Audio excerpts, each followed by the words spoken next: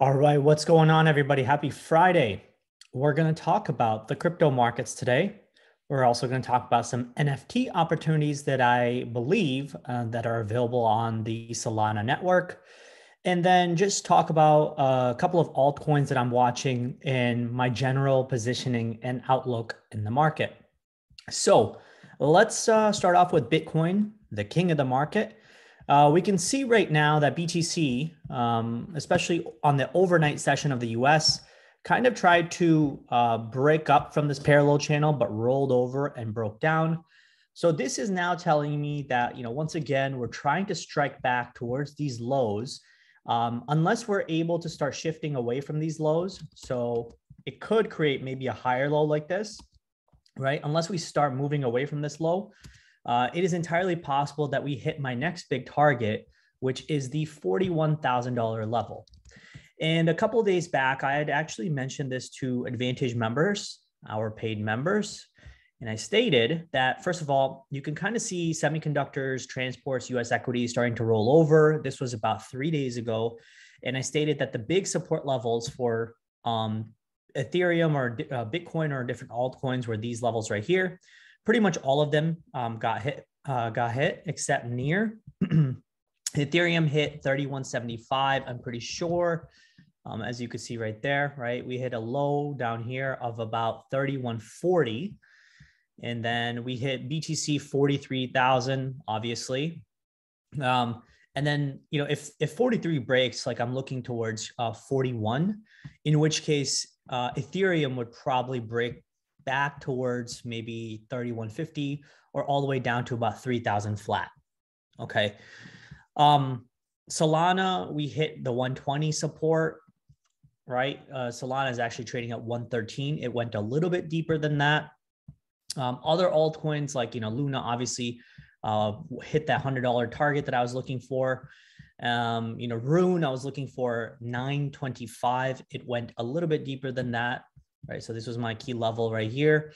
It went slightly below that, around 890. So all in all, right, all these targets came to fruition, and this was sort of the breakdown that I was looking for. And as you can see, we pretty much got it, right? So where to from here? Okay. Well, I believe right now my thought process still looks at this with caution in terms of more downside. But what I'm recognizing in the market is as BTC sits much closer to the lows from 2 days ago, right? Other altcoins, not so much. They're actually percentage-wise like slightly higher. You can make the argument that here on Rune, the percentage, is a slight higher low. Near obviously put in a big move to the upside because Near is now doing its own stable coin called USN, similar to the Luna and UST pair. That could be propelling it higher. And then you could see AVAX right here also performing much better than Bitcoin, right? So you can see AVAX's clear higher low right here. So point is that you're seeing slight dispersion in the market where you start to recognize that, okay, there are certain altcoins that are doing better than BTC and altcoins doing better than other altcoins. And my general thought process is look for the outperformers right now, right? Look for Near and AVAX and maybe even Rune and Solana. As long as these guys are holding up better, even if the market is breaking down to the downside, you want to see the ones that are not breaking as hard on a percentage basis. Okay. And so in this particular area, right, if BTC starts breaking down, I'm going to start looking for buying opportunities in the altcoins that I mentioned: Solana, AVAX, Near, Luna, Rune, right? These altcoins are the ones that I want to keep my eye on. I think all of them pretty much look ready for maybe one more break to the downside. I don't know if it'll happen today, but I don't know if it'll happen, this weekend. Weekend volume and volatility is just, it's usually something that you can write off, but sometimes you get pretty massive moves on the weekend. So, probably pay attention to that, right? Headed into the weekend time. If the market looks weak going into the weekend, it's generally a sign that, some big moves might happen. In which case, you never know if you're able to buy big drops in the market, or if you get, big breakout moves over the weekend, you can kind of, get in and out of your positions quickly, like take some quick scalp positions in altcoins or BTC, etc. Okay. So that is really what I'm thinking, overall. There's really not a whole lot else to talk about. I really like the fact that Ethereum still looks much stronger than most alts, and definitely looks stronger than BTC. Because my overall thesis for altcoins is that when you start seeing, first of all, Ethereum start to outperform BTC. So this is a general chart of Ethereum versus BTC, right? This chart clearly represents how Ethereum is doing in relation to BTC. That is all what this ratio is about. And when you start seeing, the market trending up like this in ETH BTC, it is actually a sign of outperformance of a higher risk asset, which is Ethereum, which is also a signal of altcoin movement to the market. So Ethereum is also signaling that, hey, altcoins are right now looking good quality altcoins. Now, I don't know exactly what good quality altcoins are out there. Maybe it's Ethereum and Solana and Near and Luna. Maybe other people might think it's something else. They might say it's Atom or Sushi or Phantom, right? But my thought process is, what do I use on a day-to-day basis? What has, good transactions, high volume, high throughput, a good TVL? What are people talking about on a day-to-day basis, right? These are the things that I pay attention to. And in my opinion, the altcoins that I am sort of looking at, like the AVAXs, Ethereum, Solana, Luna, Rune, these have clear fundamental edge in the market. And I believe, that these are going to outperform the rest of the market. Okay. All right. So Ethereum outperforming BTC, good sign, means risk on. I mentioned to our Advantage members, again, if you want to join our Advantage membership, you can go to the products page, sign up for the Advantage membership right here. It's only $97 a month. If you are not able to afford $97 a month, I really do hope that you have a proper strategy for buying spot and not using leverage. I really do not recommend leverage for really anybody unless you know what you're doing in the market, because more often than not, people treat leverage as almost like gambling money, right?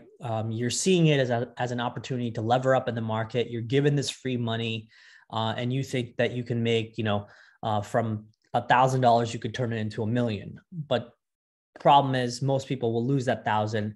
And if you have $1,000 and you add up, I don't know, 100,000, 10,000 people, that's a lot of money, right? If everybody borrows a little bit of money on leverage.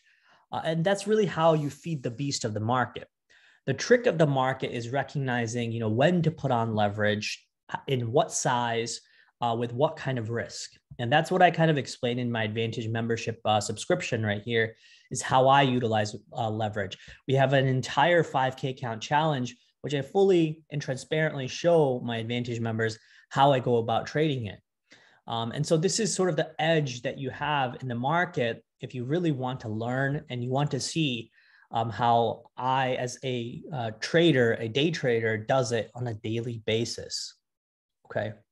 So I obviously at the beginning of the video, I showed you all these gains reviews from all our members, who've been with us for months and years, honestly. And they're very happy with our subscription, very happy with our service. And not only, do we provide a ton of analysis, a ton of information, but, we also have a lot of stuff for the NFT area as well. in the NFT area, especially other members like Hui and Elizabeth and TKTZ, other members have pointed out some amazing opportunities that people have gotten into our community at a very early stage. And it's been amazing to watch people make a ton of money through the NFT world. Okay. So I'm going to point out, two opportunities in the NFT world that I've been sort of talking about vocally for a while. First of which is the DeGods community. You guys know very well, I've been talking about the DeGods community since November with our Advantage members, our paid members.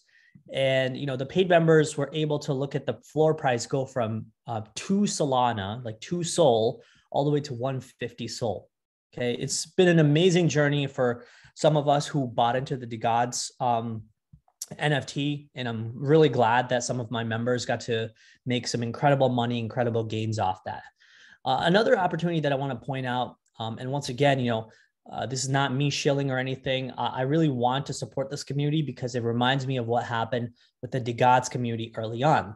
So let's talk about Tombstone High Society. So I first heard about Tombstone High Society through a podcast from one of the owners or the CEOs of the DeGods community. And he mentioned what he likes about the Tombstone Society and how it resonated with him. And I thought that, okay, well, if this person has created the DeGods brand and he recognizes success in another brand, let me just see for myself what's out there. And when I looked into the Tombstone High Society community, it's very reminiscent of exactly what I saw in the DeGods community very early on, which is that they have a very tight-knit community. They have a strong vision and idea of how they want to go about their NFT and vision process. And more importantly, what they're doing is they're having this joint token, which is going to be rewarded to you as a staker of your NFT. Very similar to, once again, what DeGods is doing. Now, as a DeGods holder, I want to see the process of other communities replicate what DeGods is doing already successfully. And this makes me feel good that Tombstone Society is following that formula, that template.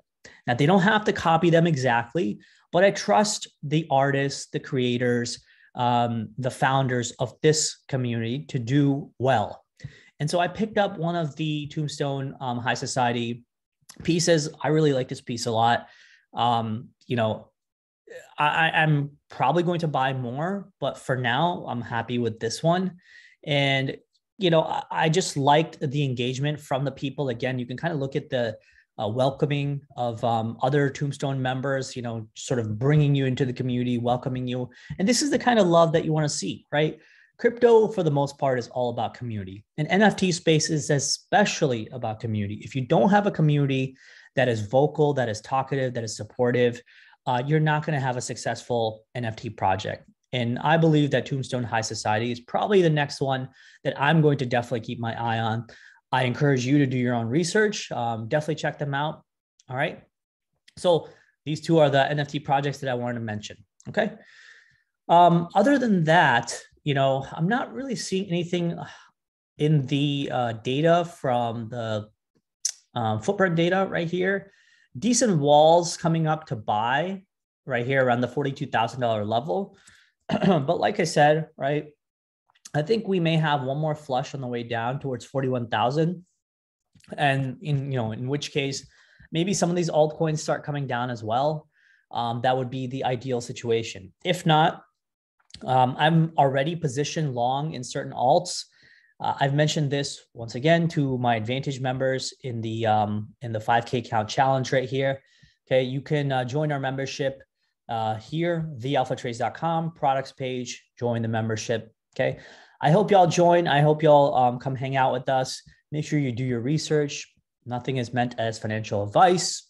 All right, good luck to you. Take care. Make sure you follow my Twitter feed. I drop a ton of alpha on my Twitter feed as well.